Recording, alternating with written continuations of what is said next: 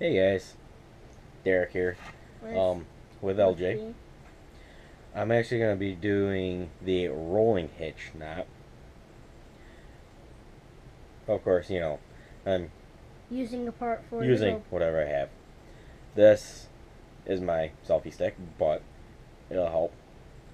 So the rolling hitch, you want to do this, go over, go over, then you're going to actually create kind of like an X, go over on the other side,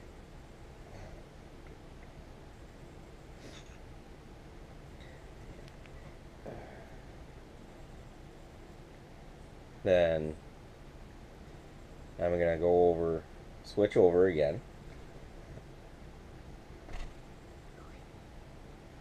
and then switch back over to this one, this side. So I'm going to go over it twice, like this.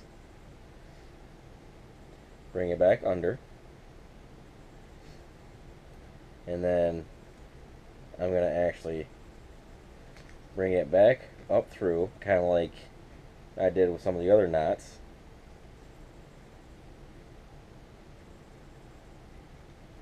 And pull through.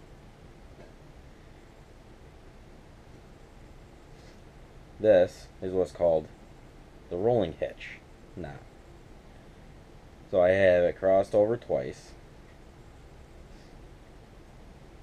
So when you pull it, it is actually going to make it roll.